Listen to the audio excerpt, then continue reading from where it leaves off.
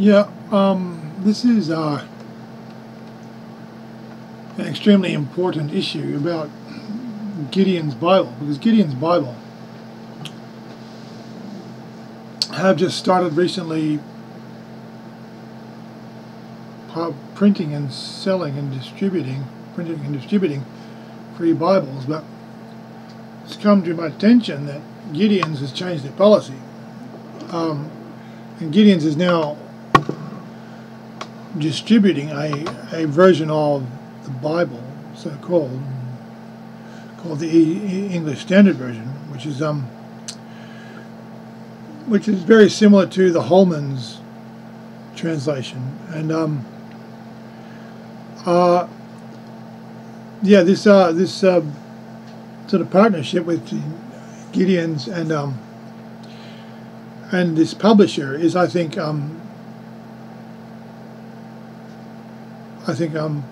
wrong-headed, and I think it's a commercial decision, and I don't think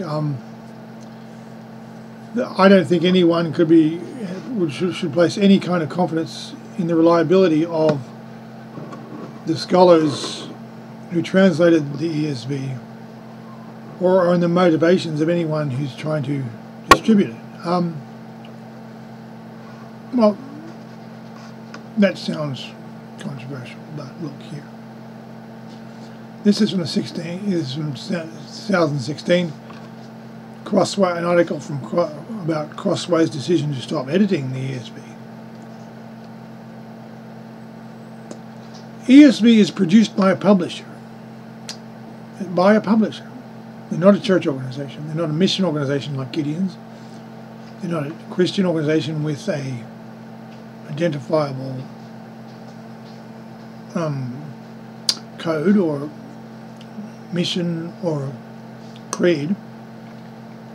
So the ESV is produced by a publisher, but the men on the committee, many of whom I know, are of the mindset that they want to foster confidence in the Bible as God's Word.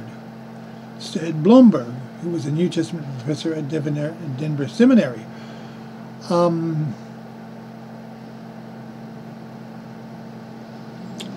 I mean, I don't have any confidence in the ESV or the Greek critical text they're using. And I think Blomberg seems to be in the same trance dance as a lot of the modern scholars. But let me just point out,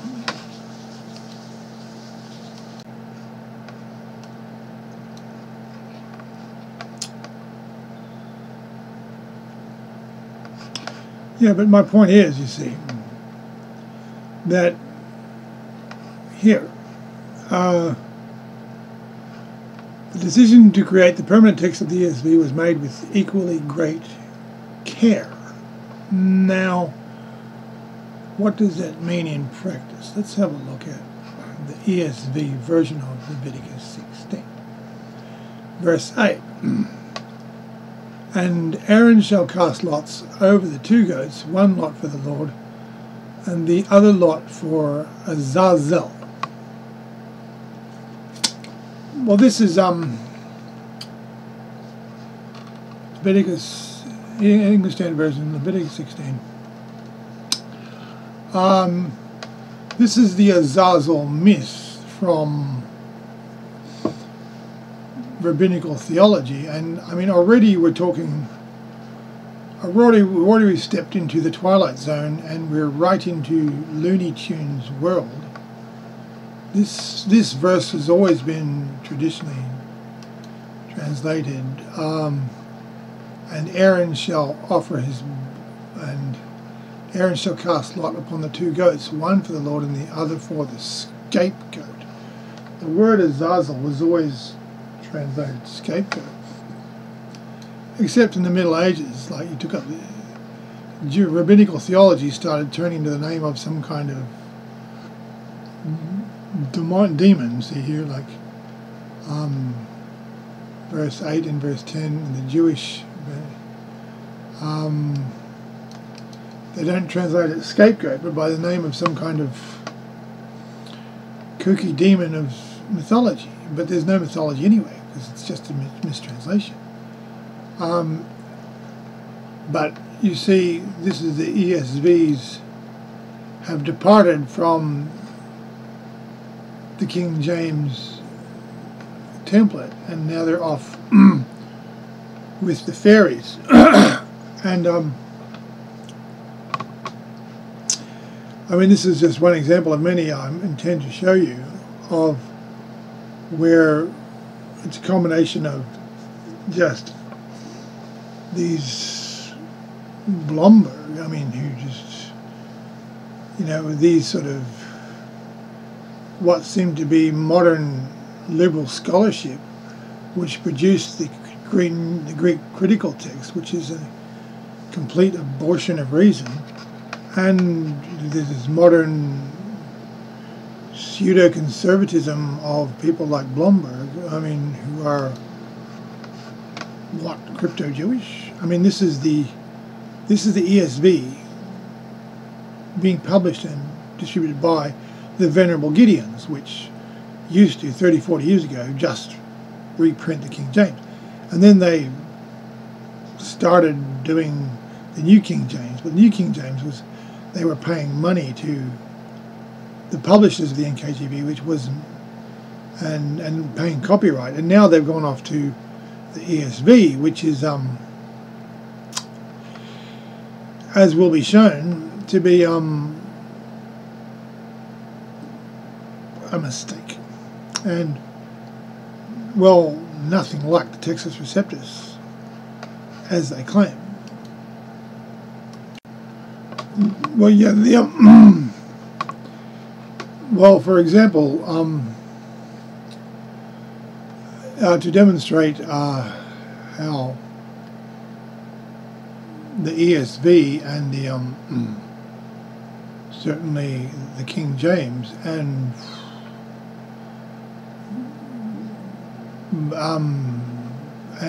as a consequence earlier editions of the Gideons Bible, how they differ, how the new Gideons differ from the old Gideons is a good point here. Let's have a look at the King James Bible, 1 Timothy 3, verse 16.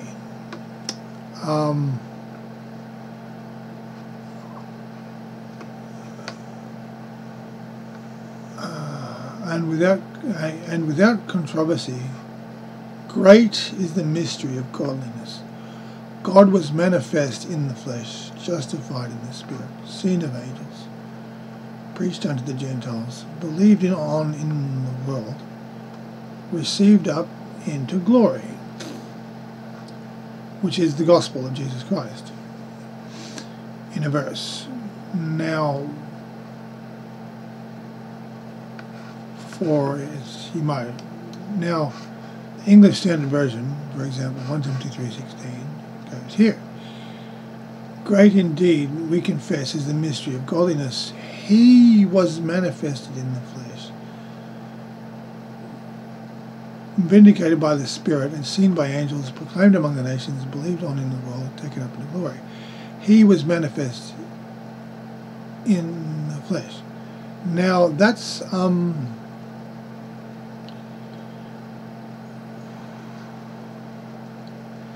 actually quite, if you look at these notes in the ESV, who some manuscripts God, others which is a misrepresentation of the facts to the point of you'd have to call it a lie or a deliberate obfuscation, because this actual verse has been argued about for centuries, and even Isaac Newton wrote a pamphlet on the subject about how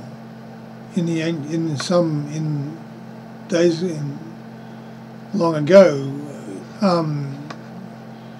the word became God rather than who.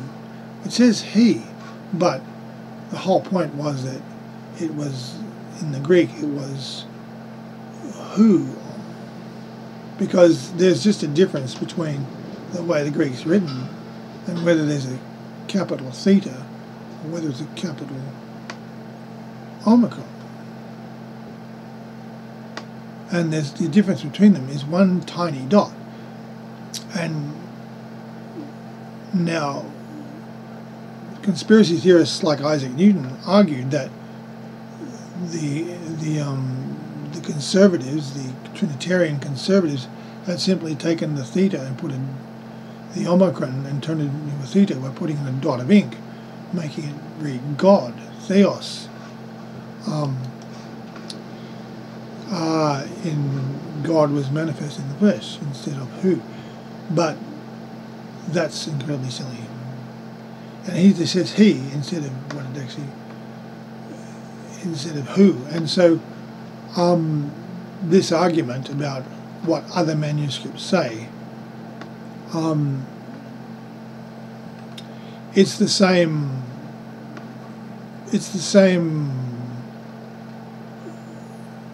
just absurd world. It's the same absurd world of modern critical scholarship. I mean, David Daniels from Chick Publications has demonstrated that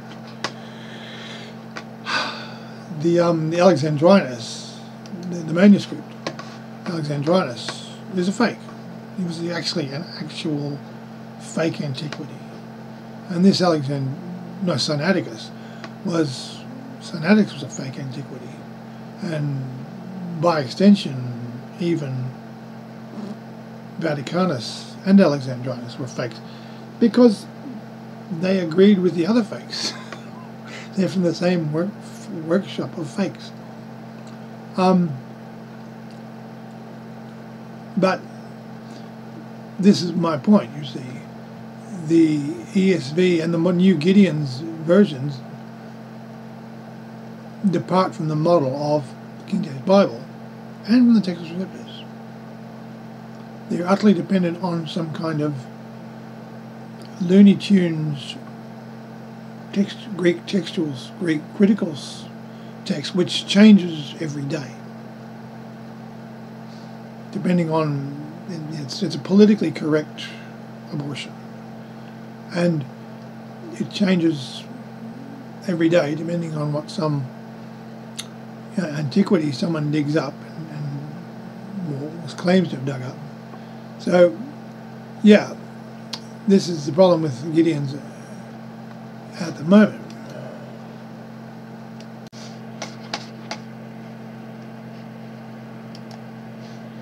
Well, this is what I'm talking about, people. 1 John 5:7. First epistle of John to the churches. Chapter 5, verse 7. As you know, famously written in the King James Bible version, we get this: "This is he that came by water and blood, even Jesus Christ, and not by water only, but by water and blood.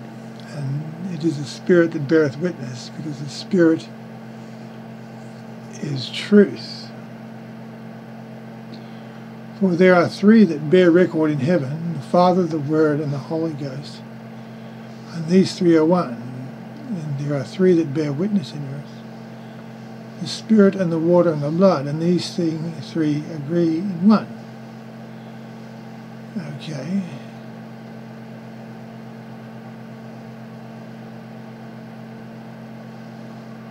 Now, this is famously one of the most hated and excoriated verses in the Bible. I mean, there's a Richard Simon was a Jesuit who started a rumor in the days of Isaac Newton's 17th century that this verse was never in the Greek, because he claimed he couldn't find Greek manuscripts containing it in the Paris Library where he looked. So he gave birth to this conspiracy theory that the Catholic Church had basically browbeaten and bullied Erasmus into including chapter 7, verse 7, as it is here, for theological reasons. Now, anyway, that theory is wrong in fact. In fact, there are Greek manuscripts which have the comma Ioannem, and well, you see, many of the new English translations from the Greek critical text from the late 19th century. Well, they just collapse 7 and verses 7 and 8 into one, and they just throw away the comma Ioannem, the Father, Son, and the Holy Ghost, claiming it isn't authentic. Now, this, as you see, this represents a different philosophy. Now, this is previously wasn't been done by the Gideons, or excuse me, this in the past hasn't been done by Gideons, but now it was okay in the NKJV, but now they're pushing the ESV. This is a good example of the modern, expurgated, amended, and basically edited text of the textual critics. So this is, amongst many other things, I will at length have to go into. This is an example of the new Gideon's Bible being of untrustworthy.